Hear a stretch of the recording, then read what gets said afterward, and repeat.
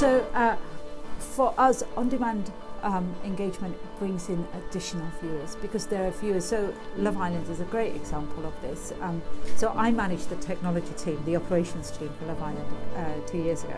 And I distinctly remember watching as everybody joined a stream on IP. So just like appointment to view works on a linear channel, we found that this additive audience came to our on-demand channels and they were all kind of joining this stream, but it was one-to-one.